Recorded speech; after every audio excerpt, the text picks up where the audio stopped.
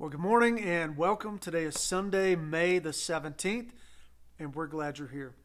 I want to go ahead and get started this morning in the book of Matthew, chapter 11, verses 28 to 30. Before we pray, I would invite you to listen to the words and the invitation of Jesus Christ. Jesus said, "Come to me, all who labor and are heavy laden, and I will give you rest. Take my yoke upon you. Learn from me, for I am gentle and lowly in heart, and you will find rest for your souls. For my yoke is easy and my burden is light." With the words and the invitation of Jesus that I've just read, I would like to invite you to join me in prayer as we get started. Almighty God, this morning as we hear your word, in the words of Jesus, we hear this invitation that you extend to us, that we would come to you. That especially those that labor, that are heavy laden, those of us that are burdened, either in spirit, in soul, in mind, in body, in the circumstances of our life, you know us, you know our situation, our circumstances, you know our trials and our errors, and you invite us to come to you. And so, Lord, we thank you for this glorious invitation. We thank you, Lord, that you would invite us, even in the midst of our troubles, that we would draw near to you, that we would know you, and indeed that we could be known by you. So, Lord, this morning, as we gather across the internet and wherever everyone is tuning in from, we thank you, Lord, that you are with us, and we hear the words of Jesus that would beckon us to come. And I just want to pray quickly for a few things. First off, I want to pray this morning for the lonely and the suffering and the burdened. I know there's a way in which every single one of us has isolation and loneliness, suffering of various kinds and burdens. But in particular, I want to pray for those who are singularly burdened this morning, who are suffering in a variety of ways in their body, mind, or soul. Perhaps those that are hungry, those that are homeless, even those that are distressed or displaced, those who are suffering in their physical body, those that are suffering economically, those that are, I just think across the street from me here in the jail, there are people incarcerated. And Lord, I just want to lift up to you the lonely and the burdened this morning. Lord, this is certainly a time of quarantine and isolation, and we feel that. And then also there are people that are truly alone, at least naturally speaking. And we pray, whoever they are, wherever they are, that you would come alongside them, that you would remind them that they are not alone, to the extent that you are with them really and truly. And I pray you would reassure them of your nearness and your presence. So, Lord, I thank you for the invitation to come. Lord, also I want to pray this morning for marriages and families. The marriages and the families represented by those that are listening today. And Lord, I pray for husbands and wives. I pray for mothers and fathers. I pray for children and parents. I pray for brothers and sisters that are locked down in our various homes. And Lord, I pray for continued grace and mercy, that we could be united together in love and unity, united in the bond of peace through Jesus Christ. And Lord, I pray that you would give peace and comfort in our homes, that you would draw us to one another. I pray that relationships would become stronger during this season of quarantine, stronger as opposed to being torn apart by the nearness of sinful people one to another. And so, Lord, we pray for your help. We ask for your grace. And we thank you that you invite us to draw near to you with those burdens. Lord, finally, I think about the words from 2 Chronicles chapter 7:14, where you were addressing your people Israel, and you said, "If my people who are called by my name will humble themselves and pray and seek my face and turn from their wicked ways, then I will hear from heaven, I will forgive their sin, and I will heal their land. Lord, we know these verses are applicable to the land of Israel specifically. That you said if your people abandoned you and you brought judgment upon their land, that if they would turn to you in repentance and trust and faith, then you would bring healing to their land. Lord, these words echo in our minds this morning as we think about the brokenness of our world, as we think about the brokenness of our lives, of the economic system, our health system. We think about our political system. We think about the brokenness of our society right now. We're not even able to meet together. And there's sickness and disease. There's all kinds of concerns and worries in the world around us. And we see, Lord, we recognize that these types of struggles are, there's a way in which they're judgment on our world.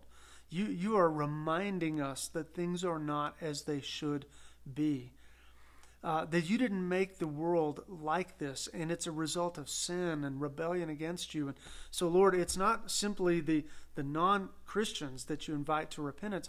Indeed, it is your very own people that you call to repentance. And so, Lord, we pray for the nations of the world, all the families of the earth and individuals. Lord, I pray that people would come to know you during this season. I pray that those that have been in rebellion against you would find repentance and faith and trust in Christ. But Lord, in this verse, you also are inviting us, your people, to acknowledge our sin before you, to cry out to you, because you are our only hope and remedy. So Lord, this morning, as we begin our time together, we begin by humbling ourselves before you. Lord, we begin by confessing our sin and our rebellion against you, our sin, our rebellion against you. Even though we are redeemed and we've been made new in Jesus Christ, we still, so often, we still go our own way in our hearts, our minds, and our actions. And so, Lord, we just begin by humbling ourselves before you. We confess our deep need of your mercy and forgiveness in an ongoing way. And Lord, we pray that you will not only heal and restore our land, but Lord, we pray you would continue to heal and restore us. Rebuild the ruins, I pray, of our lives and our world in such a way that it will bring ultimately glory and honor to you. So, Father, we love you.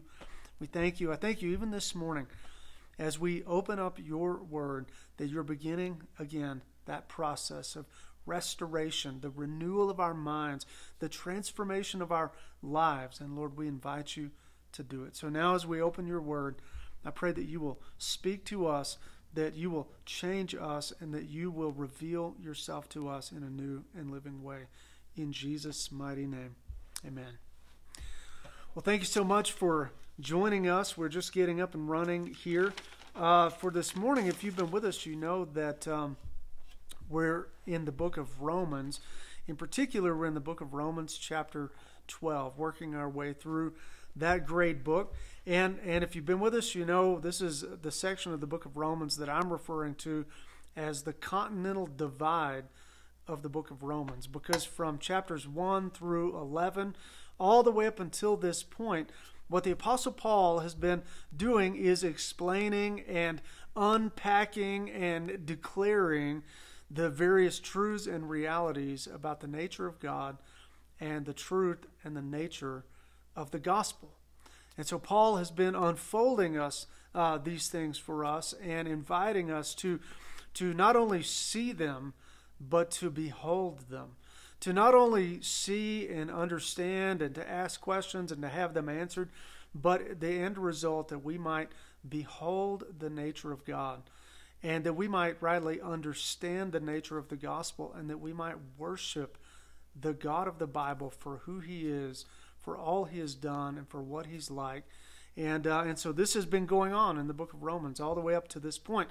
Like the continental divide here, he's now tipped over, and for the rest of the book of Romans, Paul is going to spend the next couple of chapters just explaining in very simple terms, very often, the way in which those truths and realities apply very practically to our lives. And so there's a lot of application as Paul brings to bear the implications of those prior truths into the human life. So anyway, this is what Paul has been talking about up to this point. This is what we've been talking about up to this point. But again, just to review, in the beginning of chapter 12, as Paul concludes and he tips over the continental divide of this great book, he begins in verse 1 by saying, I appeal to you, therefore, by the mercies of God, to offer your bodies as a living sacrifice, holy and acceptable to God, which is your spiritual act of worship. And so by the mercies of God, because of everything Paul's been explaining about, the way in which God has chosen to lavish his love and grace and mercy on broken, sinful human beings like you and me, because of all of that, we are then called to make the only reasonable, rational, spiritual response to all that God has done. And that is the invitation, the exhortation, indeed the command that Paul gives, that we should offer our bodies as a living sacrifice, a continual thank offering to God, that from a heart that has been redeemed and changed and saved by the living God, we are to give out of our gratitude a happy reply of the laying down of our lives in continual worship in the way in which we go about the rest of our lives. So we've talked about this a bit last time, and indeed I touched on verses 9 through 13 last week. But if you take verses 9 to the end of the chapter in verse 21, what you have here is this rapid fire series of, depending on how you add it up, anywhere between 20 and 30 very practical, even nitty-gritty commands or exhortations from the Apostle Paul as he flows out of the truth of the gospel and the mercies of God. He appeals to us to live this way. And it's just like he's unloading with a semi-automatic, Bible gun. This is dumb. He's just unloading on us this rapid-fire series of exhortations. And in particular, so what we saw in verses 9 to 13 was in 9 through 13, this had a lot to do with the way in which we relate to other believers.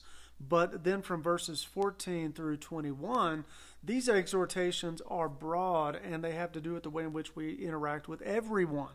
And in particular, those that would not be of the family of faith, although it would certainly relate to that. And so there's a theme here. It's very practical about the way in which we relate to one another. And the theme has to do with us being a merciful people. There's a call and a challenge to us here that we are supposed to treat other people better than they actually deserve. And this includes everyone. I mean, here's a list of the people Paul draws our attention to. There are persecutors. There are those that are happy, those that are sad. There's everyone. There are the lowly.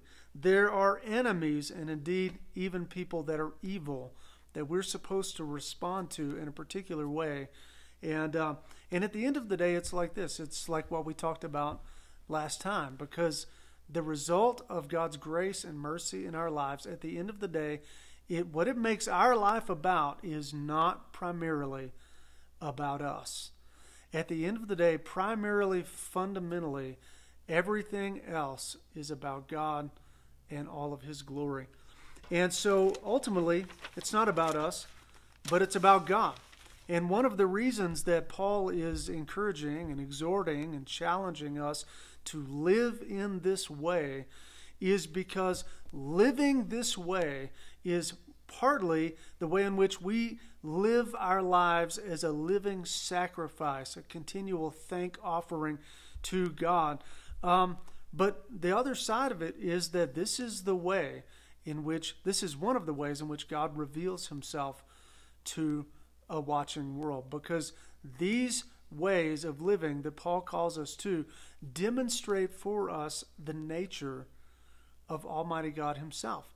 It preaches and proclaims to the people that we interact with that God is like this, that God deals with people like this. And so anyway, this is what Paul is talking about, because God is merciful towards people like you and me, because God treats us in Jesus Christ better than we deserve. You and I are called to be merciful towards other people and to treat them better than we think they deserve. So to begin here, let me just begin in verse 14. This is chapter 12, Romans chapter 12, verse 14, where Paul says, "Bless those who persecute you, bless them, and do not curse them." Okay, so this is true for just about everything that Paul is going to say through the rest of the chapter. Is the reason the Bible commands certain things is because they don't come naturally to us. So what do we do if someone persecutes us? If you're wronged, what is it that naturally comes out? Well, we don't naturally initially just always bless them. Quite often what we do is we quite literally curse them. You probably don't have to think too long to come up with analogies and examples of people that have wronged you, and then the way in which what has come out of your heart, up your throat, and out of your mouth is a literal curse towards that person. I mean, we use words like hell and damn and all sorts of other things, biblical words, right? Theological concepts, and we apply them to other people. Whether we entirely mean it or not, they are curses on people, and we express that without even thinking about it. I mean, those things just come out whenever we're wronged. And so Paul here says, when you are persecuted, that is when someone intentionally goes out of their way to, in particular, to afflict and harm you because of what you believe. Even in this regard, because of what you believe about what is true, what is right, what is good, because of what you believe about God himself. And they intentionally come to afflict you because of that. Our response is not so much to curse them, but indeed it is to bless them. And why would we do that? It's because God himself in Jesus Christ has blessed people like us, and it reminds us and it reminds the world around us that there is grace abounding to people just like us. So that's how Paul gets started, and that shades a bit of everything else we're going to see. But the truth is, what Paul is doing here is he is meditating on other parts of the Bible. Indeed, Paul is meditating on the words of Jesus very clearly. I mean, so in the book of Matthew, chapter 5, verses 44 and 45, what does Jesus say in the Sermon on the Mount? Jesus says this. He says, "Love your enemies. Love your enemies and pray for those who persecute you, so that you may be sons of your Father who is in heaven. For he makes the sun rise on the evil and on the good, and he sends rain on the just and on the unjust." I don't know if you've ever thought about this before, but it rains on everybody, right?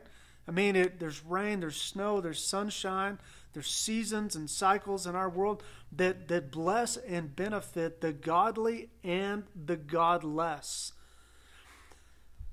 The natural order of the world that God has established serves in a very kind way even some of the worst and most rebellious people on our planet. And some of you know from experience what I'm talking about. In our own sin and rebellion against God, there are times, just like global pandemics, there are times where God will pull back his favor and he'll shut up the heavens. There'll be famines or plagues or whatever. But those are only temporary reminders of the way in which this world is not the way it should be. It's the way in which this world is accountable to God. They're temporary reminders, just like this coronavirus pandemic that's shut down our world right now, this is going to come to an end. I mean, the reality is there will be an end. We'll talk about it in the past tense. But in the moment, what it reminds us is that we are accustomed to God's blessing, which means we have the general assumption of health and prosperity. And when that's temporarily taken away, it reminds us that we're accountable to Almighty God. It reminds us that we live in a world under judgment. But we're also reminded by the fact that we assume that we can cure diseases. We assume that the economy ought to come back. That we live in a world of common grace, where God is good to the just and the unjust. He is good to the godly and to the ungodly. And that is why Paul says that when we are persecuted, we ought to bless and not curse. So that's where Paul gets started. The second thing that we see here is in Psalm 103, verses 8 to 13 or 14. In Psalm 103, I think Paul is meditating on this. This is where the psalmist says, this is a psalm of David, is the way it's titled. And it says here, beginning of verse 8, "The Lord is merciful and gracious. He is slow to anger, and he is abounding in steadfast love. He will not always chide, nor will he keep his anger forever. He does not deal with us according to our sins, nor does he repay us according to our iniquities. For as high as the heavens are above the earth, so great is his steadfast love toward those who fear him. As far as the east is from the west, so far does he remove our transgressions from us. As a father shows compassion to his children, so the Lord shows compassion to those who fear him. For he knows our frame. He remembers that we are dust." So this is the psalmist in Psalm 103. It's a psalm of David, which it's reflecting on David's life. Indeed, in David's life, he's surrounded by enemies. He's harried on all sides by problems and challenges and difficulties and persecutors, those that are pursuing David himself. King David himself literally had men seeking to take his life.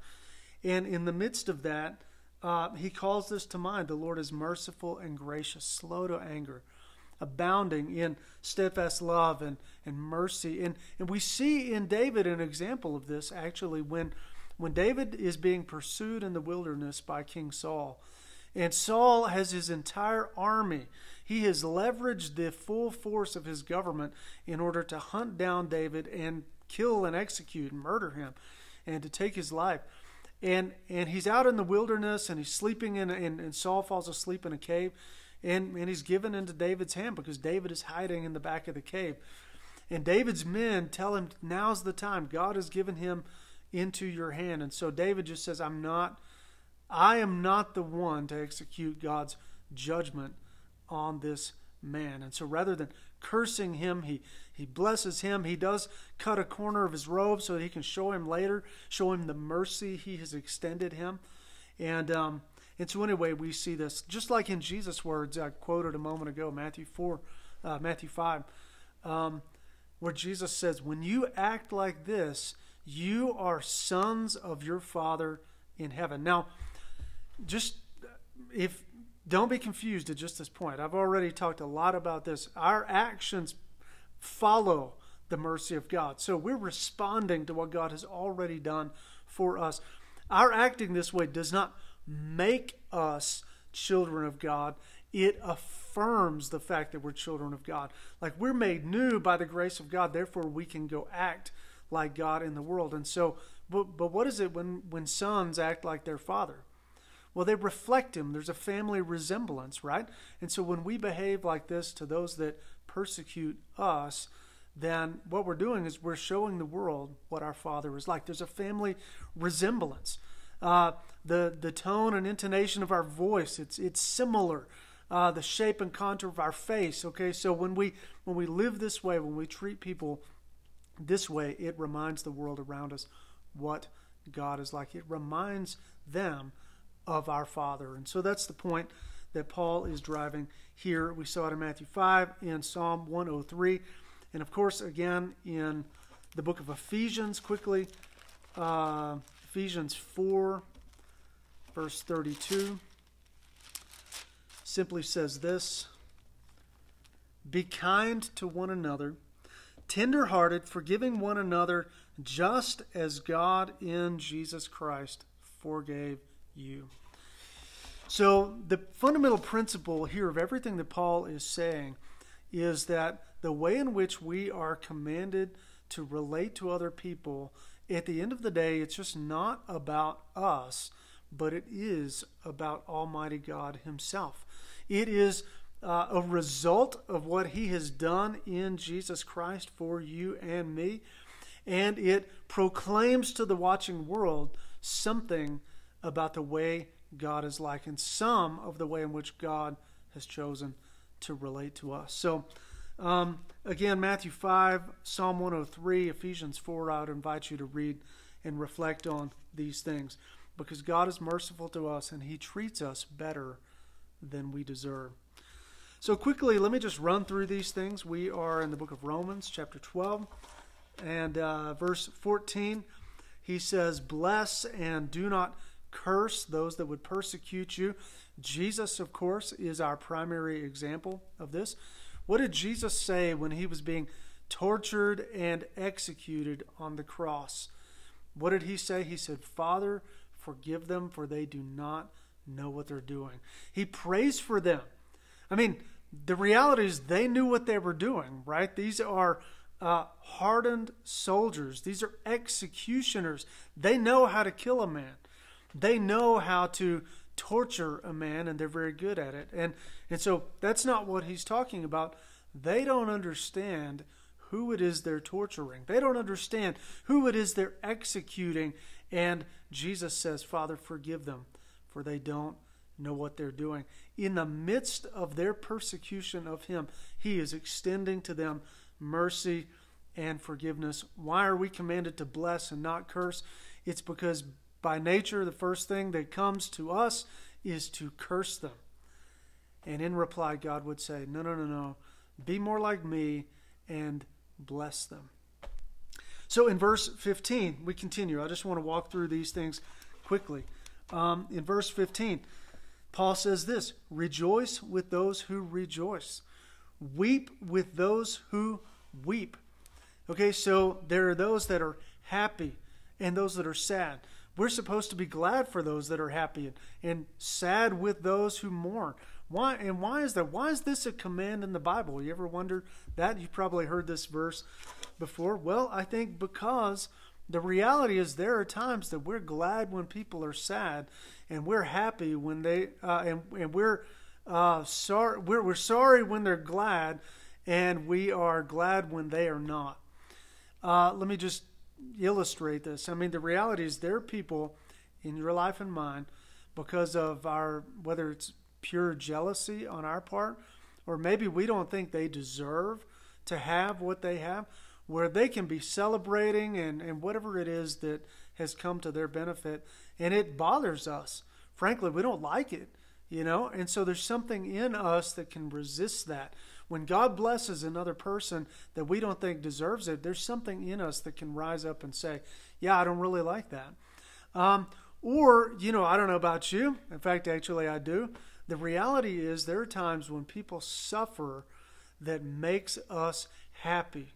There are people who go through hardships and we think, yeah, they finally got what was coming to them. And I'm glad. Okay, I rejoice when they are mourning, and I mourn when they are happy. Okay, so that's sort of the natural thing that comes out of us. And so the exhortation of this verse is, no, be more like God.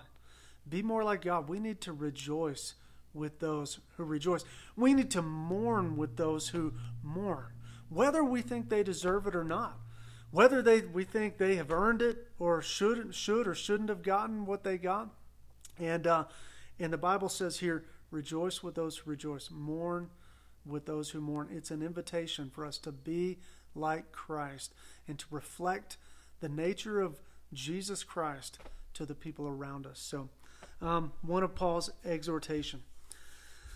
Continuing in verse 16, he says, live in harmony with one another.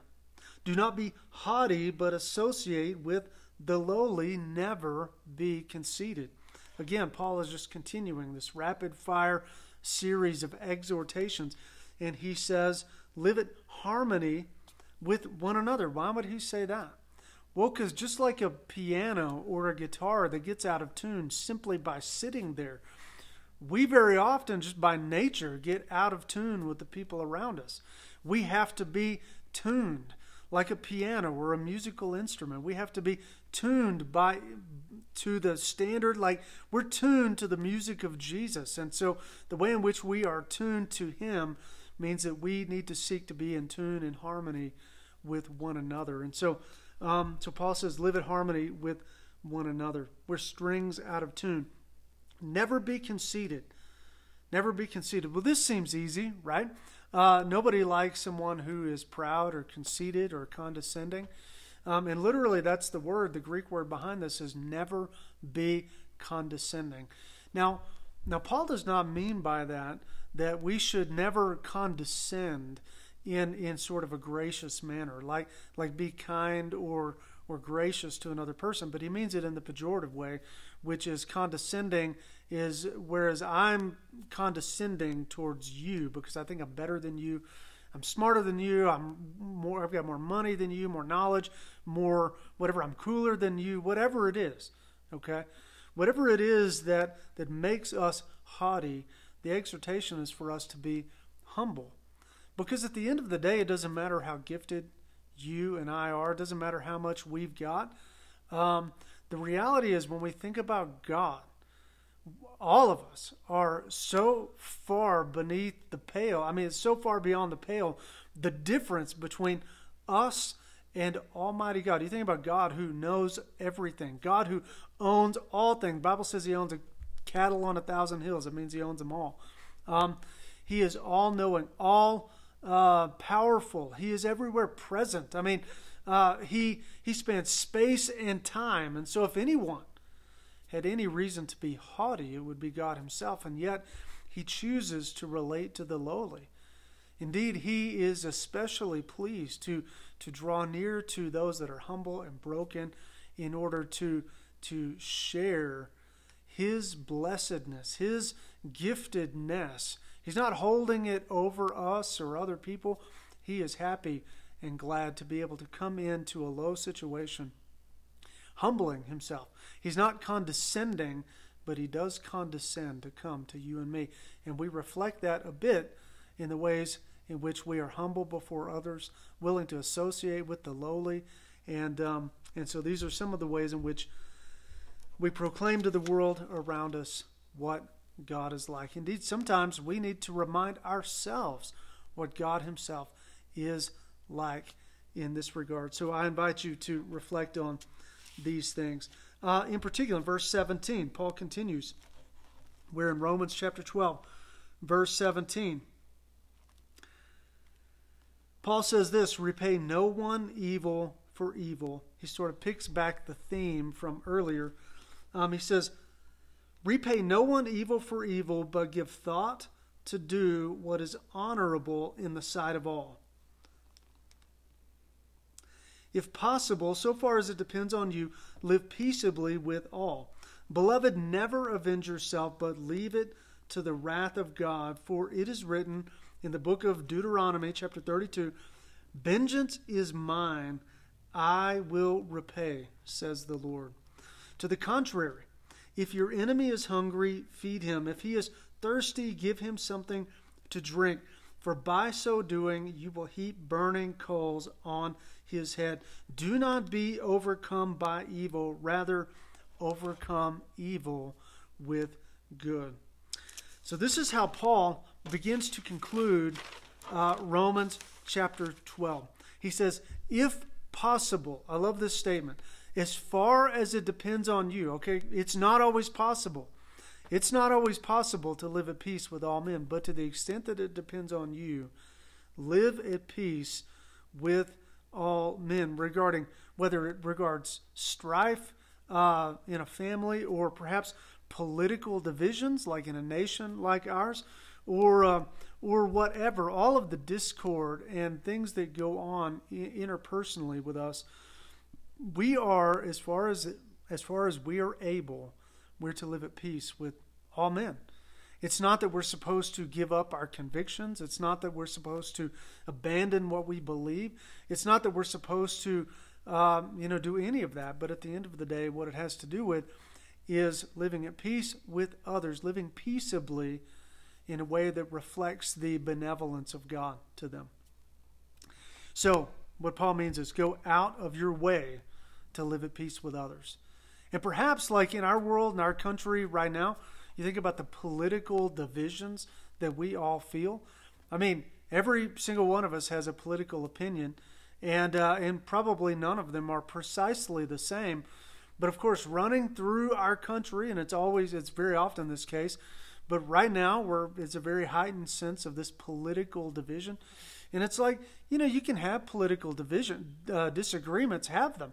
Have principled conversations and even arguments, but at the end of the day, Paul would say, the Word of God would say that we should love one another. We should live peaceably with each other, even, believe it or not, in the midst of a political conversation, just to use an example. So anyway, Paul continues. He talks about not taking vengeance. He says, look, don't be your own private vigilante. We all want to take things into our own hands. Like what happens when you're wronged, or I'm wrong, is we have this sense rise up in us. We want justice. We want the wrong to be righted. I mean, that's what we want. We want things to be made right. And the Lord says here, quoting Deuteronomy 32, he says, "Vengeance is mine, says the Lord." And he says, "I will repay." I mean, so if you have a sense of wrath about you, which we all do, in all of us, there's all a sense of justice. You see something in the world that's wrong. You experience something in your own life that's wrong. What happens is you want to right that wrong. Well, if you feel that way, how much more does Almighty God feel that way? Indeed, one of the reasons we're called to not exact vengeance on others and to not take out our wrath on other people is because we have a very poor measure. Very often we are not good at how we measure out justice to other people interpersonally. I mean, so what we do very often is we measure out to them what we think we got, and then we extend that just so they get the point, right? And so we lay it on in order to pay them back, or perhaps we don't pay it back right at all. But at the end of the day, the God who created the heavens and the earth, the God who made you and me, He Himself is the only being in all the universe who is perfectly just. I mean, God Himself is right. He Himself is going to make all things right. Look, there's not a sin or a wrong in all of history or the world that will not go unpunished. Sin will be dealt with in the fires of hell, or they will be dealt with at the cross of Jesus Christ. And so as we trust and hope in Jesus Christ, the wrath of God for all of our sin and wrong is lifted and alleviated. But make no mistake, all wrong will be answered for. All wrongs against you, all wrongs done by you, they will be answered for, either by you alone or by you through Jesus Christ. And that is the gracious offer of the gospel, is that if you are to face God alone, then the wrath of God will come to bear upon you for every sin and wrong that you've ever done. But if we're trusting in Jesus Christ, we have the privileged position of God crediting the righteous, kind, good, right life of Jesus to us, and then the way in which Jesus suffered and died to bear the wrath of God for sin, that is taken from you personally. And so I would encourage you, if you've never trusted in Jesus Christ, today is the day. Do not wait. Don't wait till tomorrow. Don't wait another hour, but turn to him in faith and trust and repentance. But nonetheless, Paul says, do not take matters into your own hands, because God is the one who's going to deal with that. Now, as we'll see next in the next chapter, in Romans chapter 13, Paul delegates some of that justice in the world to the jurisdiction of the government. Much as we may not like government or may not like what our governments do, it is an institution that God has established to mete out various forms of justice in the world, so that the world is not simply in chaos. But nonetheless, final judgment is in the hands of God, or through his ordained means of the government. I mean, there's 3 jurisdictions that God has established in the world. 3 governments, if you will, and that is the family, the church, and the government of nations. And so anyway, we'll look at that some next week in Romans chapter 13. But this is what Paul is exhorting us to do. Don't exact vengeance or wrath on others. Leave it to the will of God, because God himself will exact proper judgment when the time is right. Everything will be answered for. All wrongs will be righted. And so that's God's part. And we just have no idea. You think about the wrath of God. You think about the justice of God. The justice of God is going to be perfect and amazing and staggering and breathtaking, to the degree to which it is right and it is complete and it is just. So we can leave it to God. That's God's part. But our part is what Paul says here at the end. Actually, he's quoting from Proverbs 25, verses 21 and 22. And this is our part. This is what he begins by saying. He said, well, in verse 19, he starts here. He says, beloved. What does he mean by that? Well, that's just a word we can throw around to call someone, oh, you're my beloved. But the reason I think he uses that word here is because it means a person who is loved. What he's saying is he's telling us this. God is telling us this because he loves us. Because you are loved, you can hear these words. Never avenge yourselves, but leave it to the wrath of God. For it is written, vengeance is mine, I will repay, says the Lord. Okay, that's God's part. To the contrary, meaning hostile to that, opposite to that. If your enemy is hungry, feed him. If your enemy is thirsty, give him something to drink. For by doing so, you will heap burning coals on his head. Do not be overcome by evil. Rather, overcome evil by good. Our tendency is to be so overcome by the evil of other people that we want to mete it out in an evil way. And yet, the Lord would tell us here, Paul is quoting from Proverbs 25. And what he says, if your enemy's hungry, feed them. Don't feed them poison. Don't feed them something that's going to be bad for them. Give them something good. If they're thirsty, give them something to drink. Don't give them salt water, right? Give them fresh water. Bless them.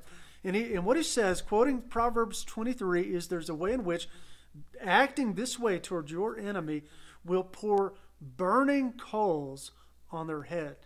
Now, maybe you think, man, that sounds great. That's actually what I want to do, is I want to pour a fire on top of them. Well, there's a way in which that is happening in both the way you mean it and in a way that you don't. I think the way I take that phrase, both in Proverbs and here in the book of Romans, is that by blessing our enemies, we heap burning coals on their head. There's 2 things that are going on here. What is that? What we're doing on the one hand is we are showing them what God is like. By serving them, we're giving them every opportunity to see. It's not about me. It's not about us. It's about God. We're giving them every opportunity to see that God himself is a merciful God. That God himself treats us in a way in which we don't deserve. And so we're going to treat them in a way that we don't deserve, in a way that they don't deserve, because we have been treated by God in a way that we did not deserve. So there's that. And the burning coals are sort of this fire in their hearts and their minds that are going to eat at them until they can, and to wrestle with, why would this person be kind to me? And perhaps you'd even have the opportunity to explain, God has been kind to me, therefore I'm being kind to you. But there is a side of this where the justice of God comes in to play. And it's this: if they, in light of your kindness towards them and in light of your blessing them and serving them, this enemy of yours, and if you serve them food when they're hungry, give them water when they're thirsty, or whatever it is, all of that, if they do not see God and they do not turn from their sin and they don't repent of that and they don't come to know the gracious nature of God in life through the gospel, what will happen is this incrimination will build in their lives to where when they stand before God, He will have such ample evidence to say, I gave you every opportunity to repent. You even had enemies of yours serve you in my name, and you could not see. You refused to open your eyes. You refused to turn from your own ways. And in that way, justice ultimately will be brought to bear on them as well. So you may have what you want, but at the end of the day, I think what this calls us to be is merciful people who treat others better than they deserve, because God is a merciful God and He treats us better than we have ever deserved. God is a just and a holy God, and He Himself is able to carry out justice in a way that is good, right, and true, a way in which you and I cannot do. It's just not within our power to do it the way God will do it. And so this reminds us of the nature of the gospel, and it preaches the gospel to the people that are around us. And so for some of us, maybe you're listening and you're a bit more tender-hearted, and you think, how can a loving God bring wrath on the world or on creation? And you need to hear the truth of this. You need to reflect upon the holy nature of God, the way in which God is just and right, and He is going to right the wrongs of our world. You need, and the individual wrongs, you need to meditate on that. But for some of us on the other side, for some of you, you're like, man, you love the idea of tough love and the fact that God's going to bring justice on the world and mete out wrath to people that deserve it. And what you need to meditate on is you need to think about the mercy of God. You need to think that if you feel that way, if you think that way, it's simply perhaps because God has been gracious to you. And you need to meditate long and hard on the mercy of God. Ultimately, Paul says, the wrath of God, the wrath for wrong is ultimately in God's hands. But what is in our hands is to reflect the mercy of God. And He invites us to do it. So I want to encourage you to think about this in your head. Think about the nature of God. Think about the holiness of God. Think about the way in which He, as a holy and righteous God, has made a way for broken, sinful rebels like you and I to find mercy and grace from Him. And think about that. And then as you think about it, let that seep down into your heart. And think, and not only think about these things, but let them begin to change the way that you feel. The way that you feel towards God. The way that you feel towards other people. And let it affect you. We should be affected by these truths and realities. And then ultimately, let it affect what you do. Your hands. The way you go out into the world and relate to other people. Meditate on these things in Romans chapter 12. And I believe God will speak to you. Let me pray for us. We're almost done. Father God, I thank you for the light of your word that challenges us at some very deep and in real levels. And I pray some of these are even hard, challenging words. I know for some of us, there's real hurt. We all have enemies. There are real situations that are difficult in our lives. And I pray for the grace and the power to live in such a way that not only reflects you to the world, but also understands it more deeply in our own heart, the way in which you've chosen to treat us better than we deserve through Jesus Christ, that you have had infinite mercy on us. Lord, we love you. I pray for everyone tuning in that you would reveal yourself to them more and more, that you watch over them, keep them safe in this season. In Jesus' name I pray. Amen. Finally, just a couple of announcements before we're done. First off, as we begin to consider what it might look like to reopen at some point, I'm sure gradually at first, and then later on at some point totally back to normal. But we're weighing those possibilities and trying to figure out what that can look like in the near future. And so I would appreciate your prayers about that. Indeed, I'd love to hear from you. I sent out a survey by email, at least if you're sort of a local part of our church, and you want to fill that out. It's an email I sent to most of you. I'm sure I tried to. And then it's also on our Facebook page. We would love to hear from you, feedback as we try to figure out the way forward immediately. And so keep that in mind. If you want to talk about that, please let me know. Secondly, a lot of you have asked about giving, how you can contribute financially in your tithes and offerings, and since we're not here gathering together. And so there's two main ways to do that.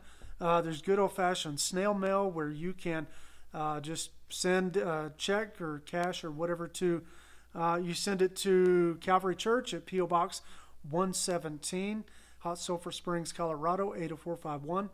And the second way that a lot of people are using is online bill pay, where you just go in through your bank and do like an e-check, where you tell them who, what, when, and where, and they send it for you. So there's that. If you have any questions about that, please let me know. Finally, again, I just want to ask, to the extent that you're in need, is there anything that you need, anything we can be praying for you about? And I would invite you to please reach out to me and let us know. You can call or email. Our information is on Facebook and on our website. So with that being said, let me conclude with this benediction to you. Now may the Lord bless you and keep you. May the Lord make his face to shine on you and be gracious to you. May the Lord lift up his countenance on you and give you peace. Amen. Until next time, thank you for coming. Good to see you. God bless you, and we'll see you soon.